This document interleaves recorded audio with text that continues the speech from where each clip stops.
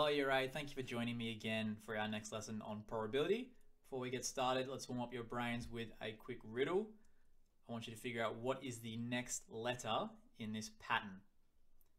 So pause the video, see if you can figure out what the next letter that after N is going to be.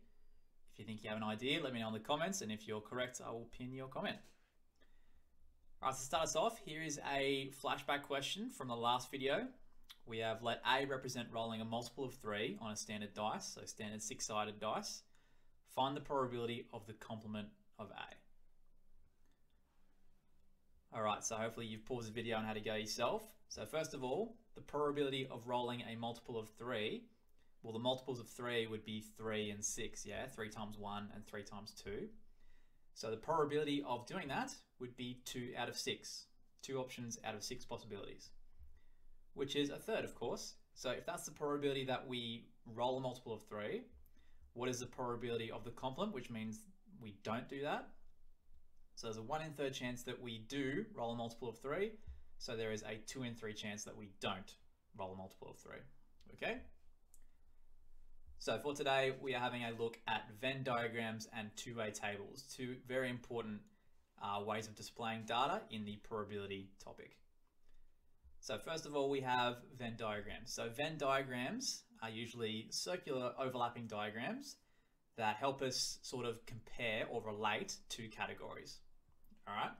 For an example, if I had one category being small fluffy animals who play the guitar, and my other category was animals with beaks who play the keyboard, well then the overlap of these two categories would be a platypus that plays the guitar. Okay, he's both fluffy and has a beak, and he's playing both a guitar and a keyboard. So there you go. You've got category A, category B, and the overlap. Here's a more mathematical example. So here are some pets categorized. We've got the dogs category is the blue circle. We've got fluffy is the green circle. So we've got 5 dogs, we've got 9 fluffy animals, and we've got 11 fluffy dogs. Okay, it's both categories. And so what would this 4 outside here represent? Well, this is something that's in neither category. So this is not a dog and not fluffy. So it's a really gross cat or something, I suppose. I don't know. All right, let's have a go at an example. So we have a class of 28 students. We have 21 playing cricket, 16 playing softball, and 9 playing both. If we selected a student, let's pretend that just says student for me. If we selected a student at random, what is the probability they play only cricket? All right, so here is the trick with Venn diagrams. You have to be a bit careful with your numbers, and I'll show you why. If I put 21 in my cricket circle, and I put 16 in my softball circle, and then I put 9 in my overlap, well, something's wrong here, because now if I do 21 plus 9, I get 30, and 30 plus 16 gets me 46. So how am I getting 46 when there's only 28 students in the, pardon me, in the class? Well, the problem is that we've counted people twice, okay? There are 21 playing cricket, so this whole circle should only have 21 in it, but we've got 30. So the way we fix that is that this overlap, we just take it away from this number here, and we make it 12, okay? Now the blue circle has 12 and 9, it has 21 in total. Same thing for the green circle, we take the 9 away from the 16, so we haven't counted them twice, and now this is a 7. And now it works because 7 and 9 make 16.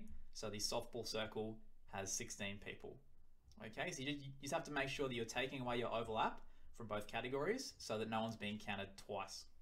Okay. Now that we have all our numbers intact, we can answer the question. If we selected a students at random, what is the probability they play only cricket? Well, only cricket is the 12 here. So it would be 12 out of 28. All right.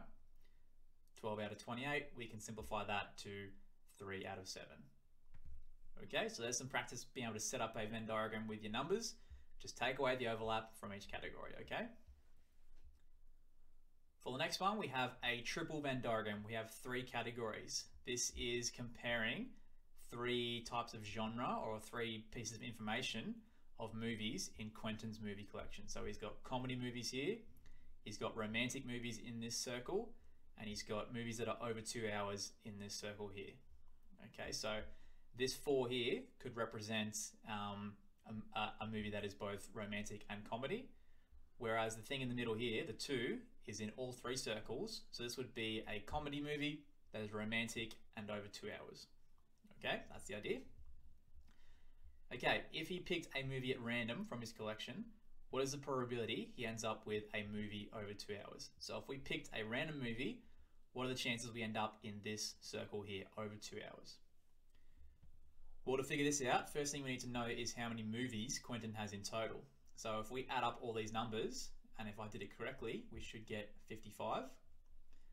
So now we've got to ask ourselves, out of our 55 movies, how many of these are over 2 hours? Well, it's everything in this circle here.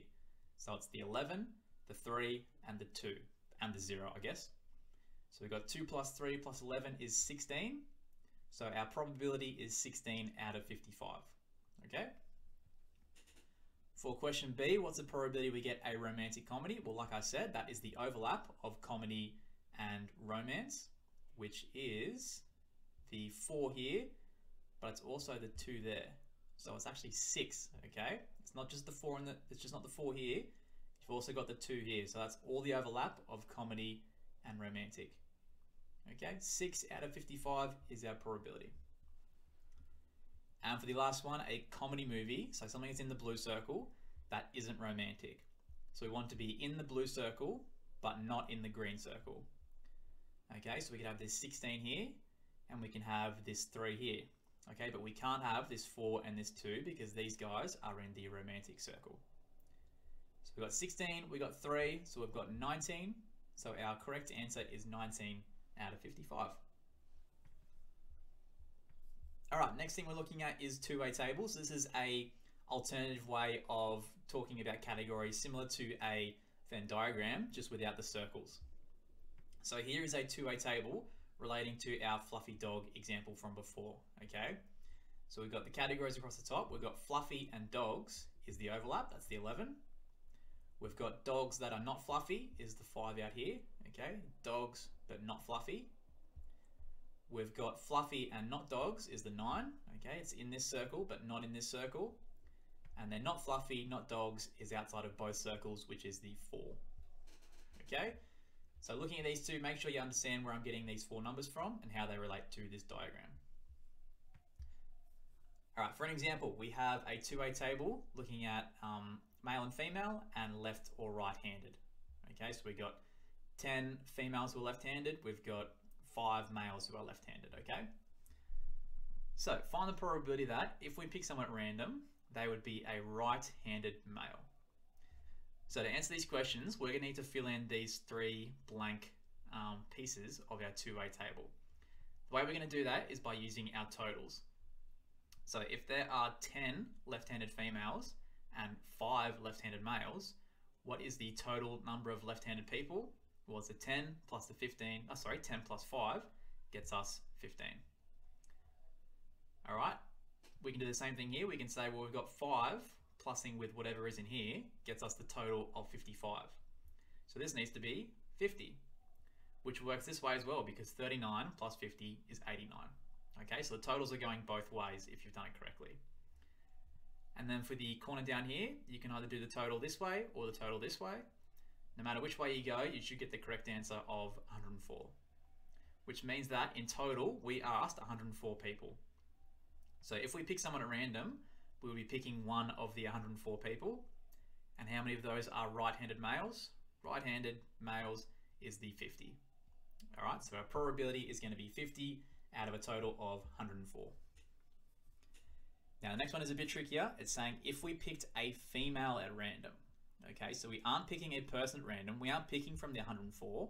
We're picking from a female, which means our total that we're picking from is now 49 over here. Okay, if we picked a female at random, what is the probability that she would be left-handed? Okay, so females, 49 in total. Left-handed is 10 of them. So our probability is going to be 10 out of 49. Probably should have simplified my answer in part A, pardon me. All right, so 10 out of 49 is our answer for B, and I'm pretty sure that can't be simplified, so we're going to move on to the last one. For the last example, Like I showed you guys before, I want you to construct a two-way table that represents the information in this Venn diagram. So we have one category is late to school, one category is caught the bus, and then we've got the overlap and the outside.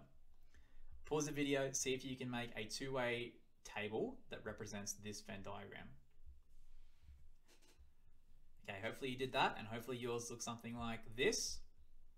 So we have caught the bus and late is the 13, it's the overlap. Caught the bus and not late is the 3 out here. Okay, it's in the caught the bus, but it's not in the late to school circle.